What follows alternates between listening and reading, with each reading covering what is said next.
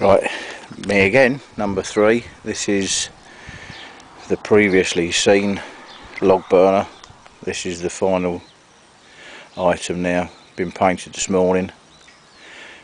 Gloss feet, chrome legs, and everything else in matte black. The stack looks like it's rusty in the photograph I just took, but it's actually stainless steel, which once it gets hot goes that nice champagne colour.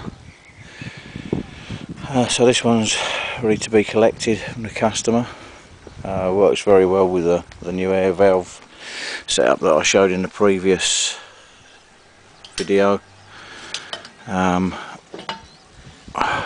have a grate in it, its own grate. I've nicked a grate out of another one for the video before.